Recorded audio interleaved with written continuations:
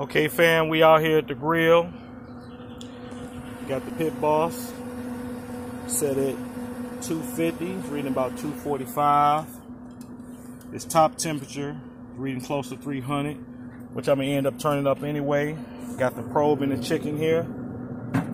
So I'm gonna do is go ahead. Got this whole chicken here.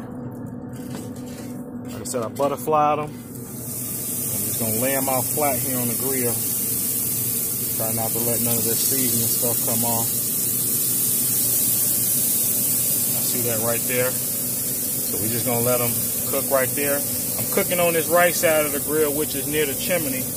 Reason why I did notice on the Pit Boss, this right side does cook a little faster. When I'm cooking something slow and starting off, I'll cook on this side. But because that air escapes that goes through there, cooks a lot faster. So I'm gonna go ahead, let this cook. Till it get up to about 120, and I'm probably cranking up to about 350. The chicken shouldn't take no more than a couple hours at the most. We want to reach for that internal temperature of 165. All right, holler back at your boy.